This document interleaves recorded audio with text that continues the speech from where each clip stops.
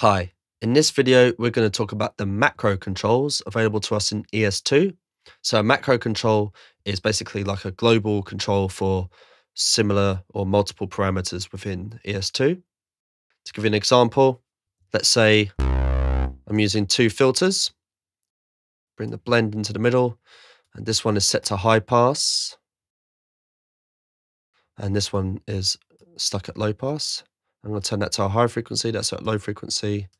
And it's effectively letting the band between them through, because one's a low pass, one's a high pass. And let's say that later on in my sound designing, I decided that I want to turn both of them down by the same amount or turn them both up by the same amount.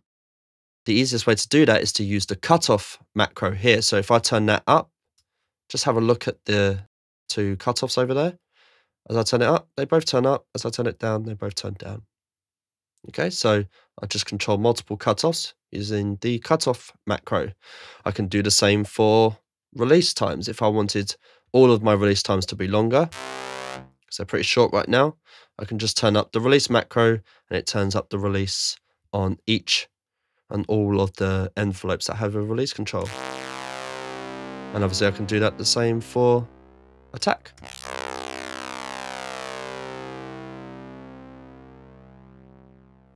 You can also choose to switch to macro only, so you're just looking at the macro controls if you wanted to do that. And that's how you use macro controls in ES2. See you in the next video.